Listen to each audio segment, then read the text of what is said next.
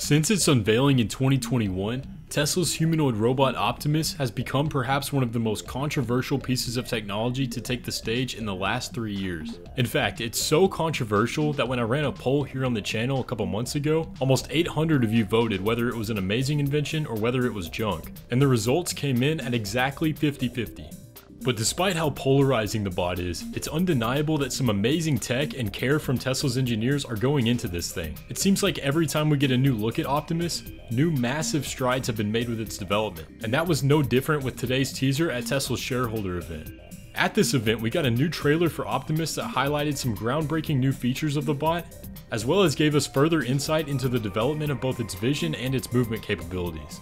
So what we're going to do today is break down everything we learned from this new clip, as well as what we can glean about the future of Optimus from Elon's remarks. So if you're as excited about this as I am, hit that like button and the subscribe button if you're new around here, and let's get started.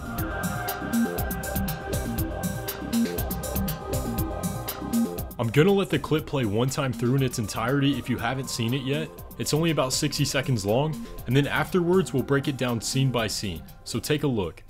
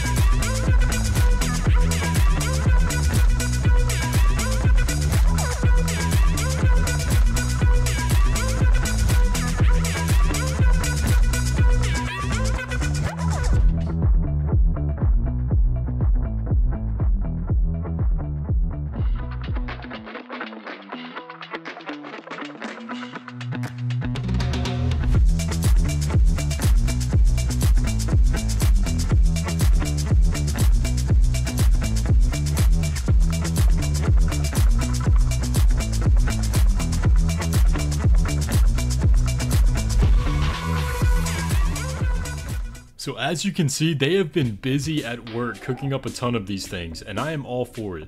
Right off the bat, we can clearly see that they've managed to make the bots stand upright by themselves as well as walk by themselves, which isn't new. We saw this at Tesla's Investor Day when they had the bots building copies of themselves. But as I said before in my previous videos, this is one of the hardest things to accomplish with a humanoid robot frame. Back when Tesla first introduced the Optimus bot at their AI Day in 2022, they talked about how even getting the bot to progress from standing to walking in a natural gait took months of work. And it's not just Tesla in the humanoid robot space that has had trouble perfecting walking.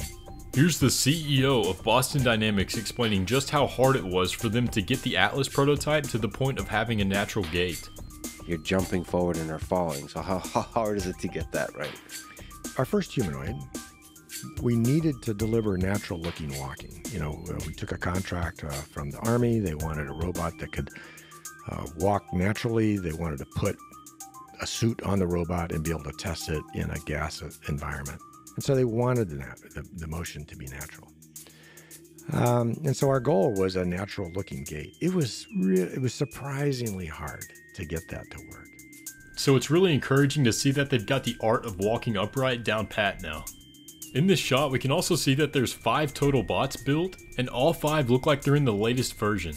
We can also see multiple Cybertrucks in the background, and love it or hate it, these things look absolutely sharp. Now those of you with your finger on the pulse have probably seen that they've been doing a lot of road testing with the Cybertruck, and I'm hoping that the fact that we see multiple copies here means that production is still on track for later this year, and hopefully we won't have any more delays on that. Now in this next scene, we can see what appears to be a leg actuator, showing off the power as well as the motor torque control of the unit. Now this means it can essentially control the amount of force that it places downward, as well as stop it in an instant once it notices that it's applied too much.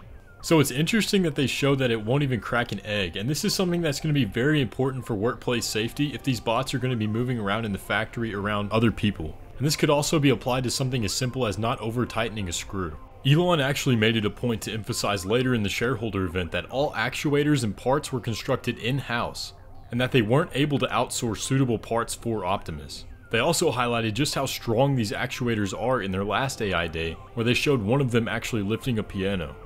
So if you watch Tesla's AI Day 2, they went deep on the mechanics and functions that allow Optimus to use its machine vision to navigate its environment, and it's perhaps the most important feature of the bot. As has been highlighted before, the bot uses the same computer vision that's present in Tesla's full self-driving software, and is equipped with volumetric sensing and the ability to detect edges and surfaces. But that's all been shown before. What's really novel here is the fact that Optimus is now able to see as well as memorize what it's seen within its environment. And considering that these are going to be general purpose bots, being able to memorize the layout of a factory is going to be key in their actual utility. Next, we get a really cool shot of this engineer actually training the bot's AI on different human movements. And this is the part that really gets me excited.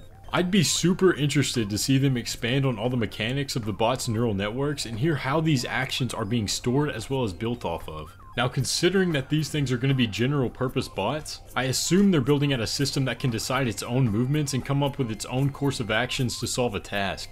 Now, for some insight into what we're seeing here, Julian Ebars posted on Twitter, Optimus performed its first end-to-end learned successful grasp today. This was learned from human demonstrations. No task-specific programming was done. This means that we can now scale quickly to many other tasks. So super cool to watch, and I'm excited to see how they scale this up to the bots actually learning how to do something like build a car or other factory tasks.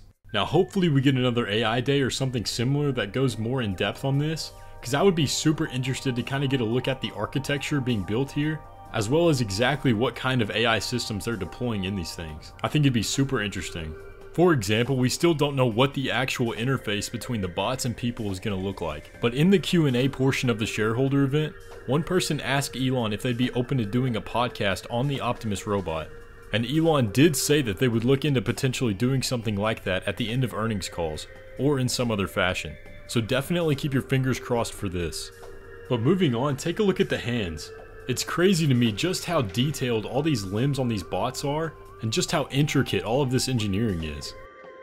Now to finish off the teaser, we see the same 5 robots all walking towards the camera, as well as 3 absolutely beautiful Cybertrucks in the background there. But man, this clip gets me absolutely hyped to see where the Tesla team goes from here. It seems like the progress on Optimus is just continuously ramping up, and it becomes more of a capable machine with every new teaser they release. After the trailer, Elon had some various remarks to share with the audience, specifically about Optimus, and I want you to listen to just a couple because they're extremely profound and really make you question just what exactly he believes is possible with this technology. So take a listen. For full self-driving, as full self-driving gets closer and closer to generalized real-world AI, that same software is transferable to a humanoid robot. Just like, humans can obviously walk around with their arms and legs, but we can drive a car, fly a plane, steer a boat, ride a horse. If you have a generalized understanding, or if you have generalized real-world AI, which is what we are developing for full self-driving, it can be transferred to basically anything. The Optimus stuff is I think extremely underrated.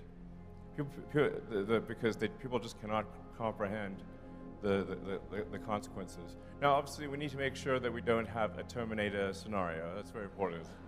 It's all fun and games until Terminator shows up. What would be the effective ratio of humanoid robots to humans? Because I think basically everyone would want one. And maybe people would want more than one, which means the actual demand for something like Optimus, if it really works, which it will, is, I don't know, I mean, 10 billion units? It's some crazy number. It might be 20 billion units if the ratio is, say, 2 to 1 on people. Humanoid robots versus people, it might actually be, it's some very big number is what I'm saying, and a number vastly in excess of the number of cars. So my prediction is that Tesla's long-term value will be, a majority of the long-term value will be Optimus. And that prediction I'm very confident of. As Elon said there, the implications of Tesla's Optimus program are severely underrated.